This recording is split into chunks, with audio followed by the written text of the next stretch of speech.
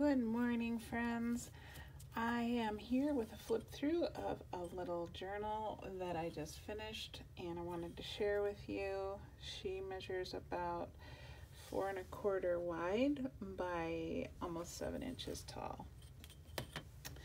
She's not super thick.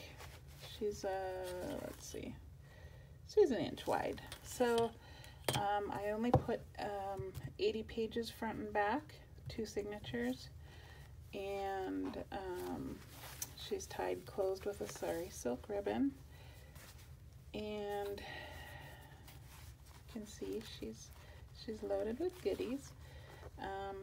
She's got a little bit of gold left on her cover and a little bit of writing on the edge. She does have a little bit of a stress crease here, crack, and down here. I don't know if you can see that, but that's to be expected. She was born in 1930.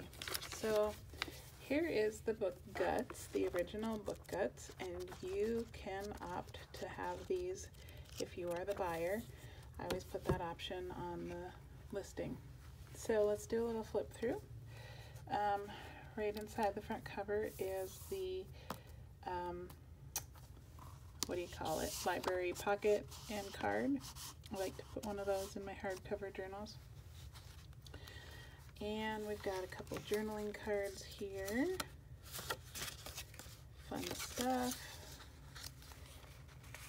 I love this little tassel on the paper clip. And I put some vintage lace on this first page.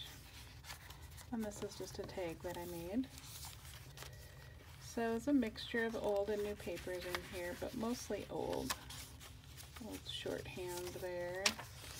This is a paper fall. That's what I call them. I don't know what the real word is for them, but it's just a selection of papers that you can play with and or use as is. Some people use it to do a little piece of art on each page.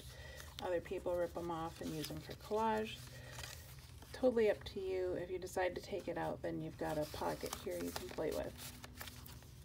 And then this opens up and there's some goodies in here, a couple journaling cards, a guest check,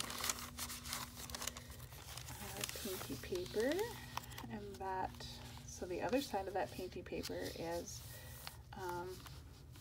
you can see the vintage songbook that it came from.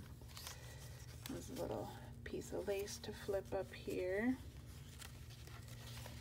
An old map. This has some old lace on it here. I love this page from a vintage butterfly book. Very fun. Alright, and then another couple little journaling cards tucked in here.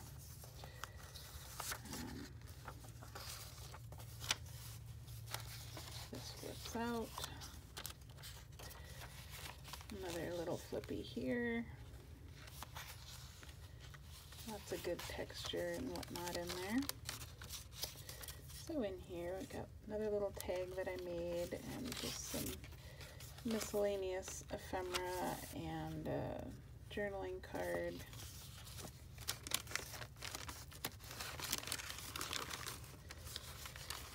Get everybody tucked back in there. I could just leave them out for the flip through, I suppose. This is an actual vintage photograph and a little piece of ephemera. And this paper clip has a little pocket that you can stick things into. It's also got a little vintage vocab card there. And then behind there, because this is a paper clip, is that vintage, well, it's one of the vintage writings that I got from that notebook I showcased earlier. That's from an old yearbook. More painty pages. This is from a very old science book.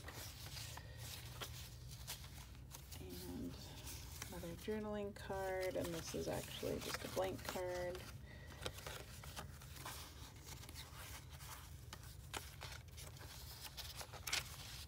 This is an actual vintage airmail letter.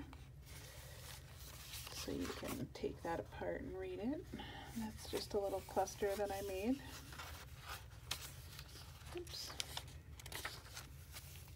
This is an actual vintage photograph and a couple pieces of random paper, and then this is the signature tag that I put in my hardcover journals.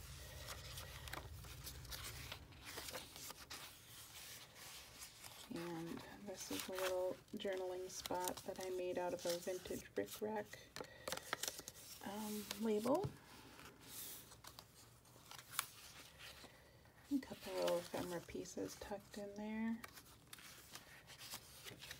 And an actual vintage photograph on the back.